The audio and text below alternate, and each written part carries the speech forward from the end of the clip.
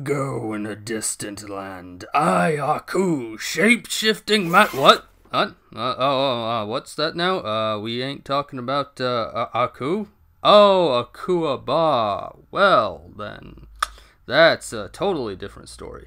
Hello, my friends. Let's get into the story behind one of Africa's cutest artworks, the Akua'ba doll. To do so, we're heading to Ghana to hear a myth of the Akan peoples. Long ago in the distant past, there was a woman named Akua. This unlucky little lady was barren and could bear no children. She wanted desperately to have a healthy baby like the other women in the village, so one day she decided to contact a diviner. He explained to her that she needed to commission a carver to sculpt a wooden child for her. This wooden doll had to be taken care of as if it were a real baby.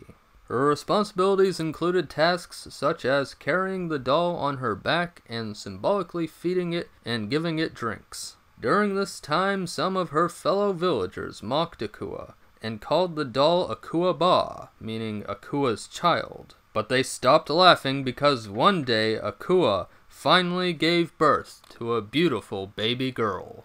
Ever since that day, many women have followed in Akua's footsteps and have taken care of Akua'ba dolls of their own in order to help them give birth. I hope you enjoyed today's story, and I hope you like the 3D creation we have on screen. I figured it would be fun making a 3D Akua'ba doll, and this is a unique one built specifically for the Kugali channel. I decided to go with the fonte style head, though maybe I'll do a round one in the future.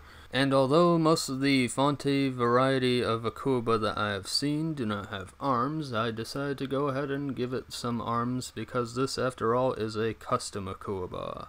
Speaking of customization, I decided to emboss an Adinkra symbol onto the sculpture's forehead. It's known as onnim no suya uhu. The meaning of that is, he who does not know can know from learning. So in other words, this is a symbol of knowledge and lifelong education. I went with this symbol because I felt it was appropriate for a baby, since he or she has many years of education ahead of him or her. Now, even though I said him or her, it is actually very important to note that every genuine Akua'ba doll depicts a female. The reason for this is because Akan society is matrilineal, so expectant mothers prefer girls who will perpetuate the family line. After the Akua'ba has fulfilled its role, it is often brought to a shrine as an offering to the spirits who are intermediaries between the unborn and the living. That said, sometimes the Akua'ba is kept by the family as a sort of memorial piece. It can even be used as a toy for the child. The Akua'ba, what with its wonderful abstraction on the human form, has always been one of my favorite African sculptures, so I'm glad I had this opportunity to create a 3D model for all of you to see. Alrighty, let's look at our final Kugali Akua'ba design.